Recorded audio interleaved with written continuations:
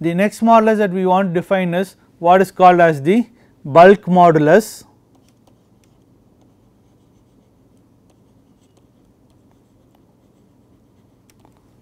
K, which is denoted by K, which is defined as the hydrostatic pressure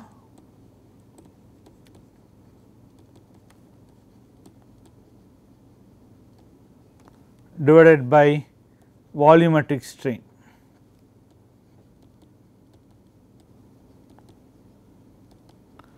We saw before that hydrostatic pressure is a pressure state wherein there exists no shear stresses in any plane. Okay. It is like immersing a material in water or in a fluid, okay, wherein there is only hydrostatic pressure acting on that material. Okay.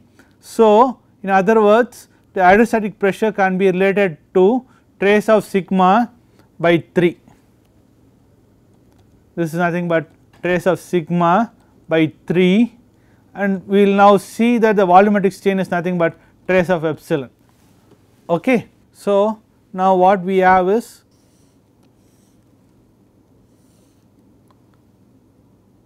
some fluid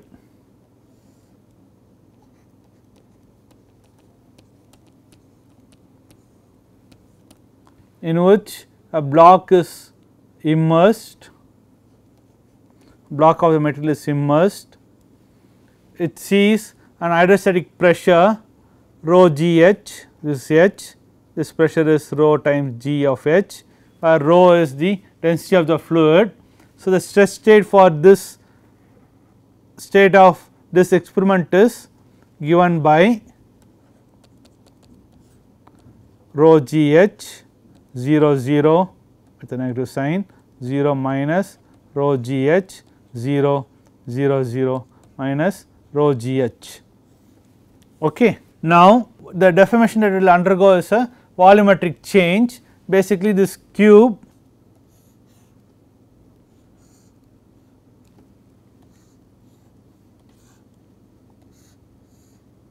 is going to now shrink isotropically to some cube like this.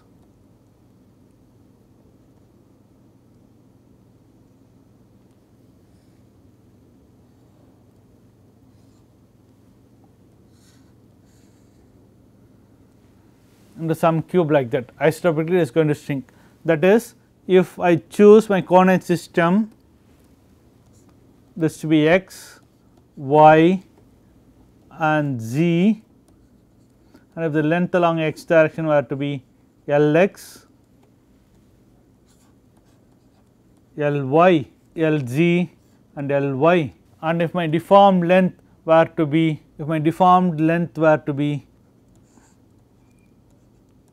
Lcx,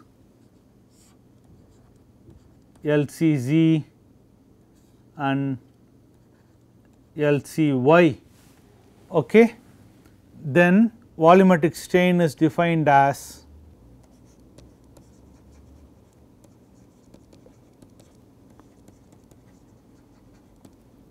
strain is defined as 1 minus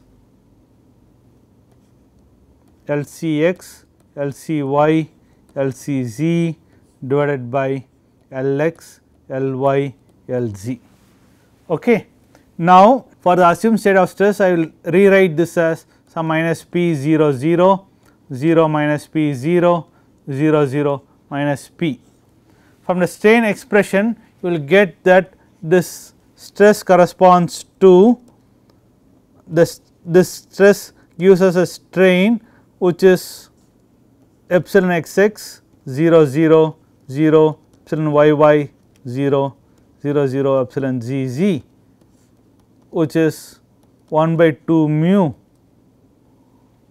minus p into identity minus lambda by 3 lambda plus 2 mu identity into 3. Okay. Because trace of sigma is, from here you get that trace of sigma to be minus 3 p. Okay. So, I substitute in there, I get that. Now, this one will simplify to minus p by 3 lambda plus 2 mu into identity. Okay. From here I will get that the relationship between the strain and the applied hydrostatic pressure is given by minus p by 3 lambda plus 2 nu times identity. Okay. So, what does this mean? This means that Lxc is given by, from our definition of the strain, it is Lx into 1 plus epsilon xx. Okay. Similarly, Lyc is given by Ly to 1 plus epsilon yy, and Lzc will be Lz into 1 plus epsilon zz. Okay. So, now Lxc into Lyc to Lzc would be Lx, Ly, Lz into 1 plus epsilon xx into 1 plus epsilon yy into 1 plus epsilon zz. Okay. Now, expanding this multiplication, you will find that Lxc, Lyc, Lzc is nothing but Lx, Ly, Lz into 1 plus epsilon xx plus epsilon yy plus epsilon zz plus terms like epsilon xx, epsilon yy plus epsilon xx, epsilon zz plus epsilon yy, epsilon zz plus epsilon xx, epsilon yy, epsilon zz. Okay. Now, we ignore the higher order terms before the displacement gradient, saying that it is small. Same thing holds now. So, this will be of the order 10 power minus 6 if epsilon is 10 power minus 3, and this will be of the order 10 power minus 9. So, I ignore these terms and then I write it as Lx, Ly, Lz is 1 plus, this is nothing but trace of epsilon, 1 plus trace of epsilon. Okay. So, I get that as 1 plus trace of epsilon. So, now volumetric strain would be, volumetric strain is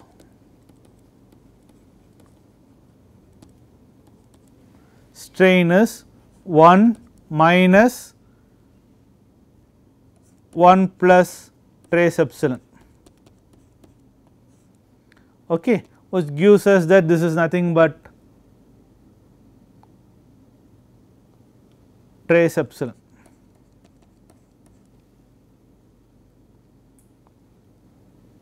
Minus trace epsilon. Okay. Okay. Basically, you get the negative sign because I am assuming compressive stresses. So, there will be a negative volume. Otherwise, I should have defined this as lambda x minus 1, in which case this will be minus 1, then this will be plus epsilon, plus trace epsilon. Okay. So, the volumetric strain will be plus trace epsilon. Okay. Going back to the definition of bulk modulus, which is trace sigma by 3 by trace epsilon, which was the volumetric strain, which is what I showed right now. Okay. So, bulk modulus K now would be trace of sigma by 3 divided by trace of epsilon. Sigma was, trace of sigma was 3p divided by 3, and trace of sigma, trace of epsilon is 3 times p divided by 3 lambda plus 2 mu. Okay. So, from here you get the bulk modulus as 3 lambda plus 2 mu into 1 by 3. Okay. So, this in terms of Young's modulus and Poisson's ratio will boil down to E by 3 to 1 minus 2 mu. Okay. E by 3 into 1 minus 2 mu. Now, to summarize, what we have seen today is, we have seen that there are 6 different constants that we can define for a material, isotopic material. One is purely based on mathematical arguments, you get Lamé constants,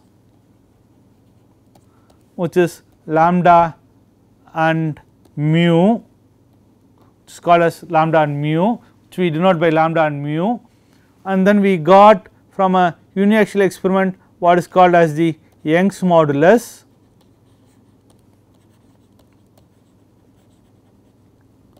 which is denoted by E, which is defined as the axial stress divided by the axial strain, which is nothing but mu times 3 lambda plus 2 mu by lambda plus mu. Okay. And then we define another parameter called Poisson's ratio,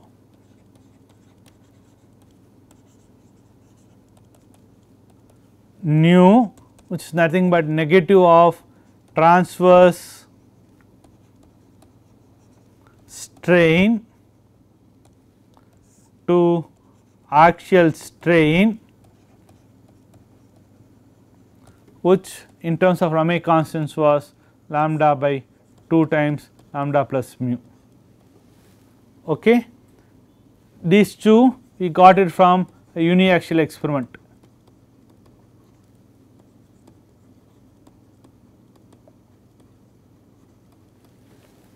Then we defined another modulus called as shear modulus, which we denoted by G, which was shear stress divided by angle change which we found in terms of Lamé constants to be mu. This came from a shear experiment.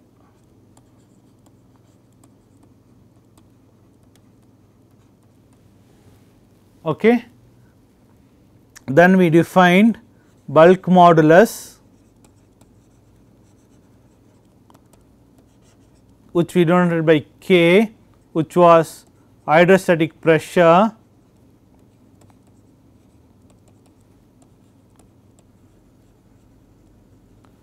divided by volumetric strain.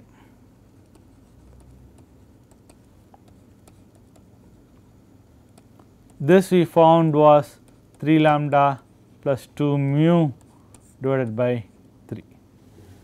This came from an hydrostatic pressure